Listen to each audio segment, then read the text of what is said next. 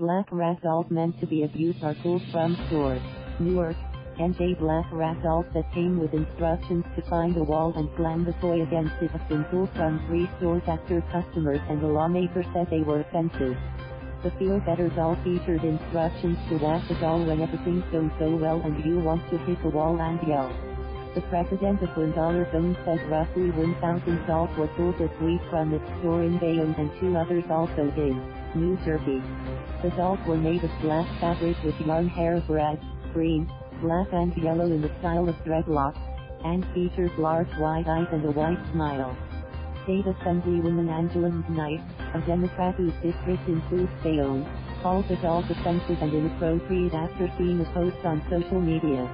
Bayonne Mayor Jimmy Davis said in a Facebook post that the dolls were insensitive and can certainly be considered racist. $1 Zone President Ricky Shaw apologized for the dolls' appearance in the stores and said they were pulled Monday after someone posted images online. The Patterson-based company didn't adequately check a large lot of items it had received before distributing them to stores, he said.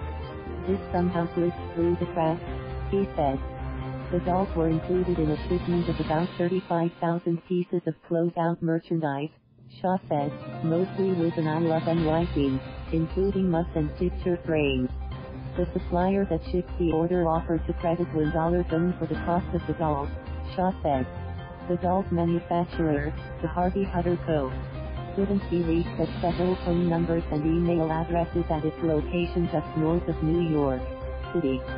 Shaw forwarded an email from supplier Global Souvenir Marketing stating that the company is no longer in business.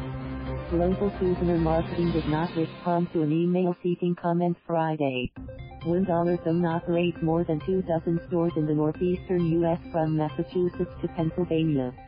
/Ma. Thank you for watching. Please subscribe.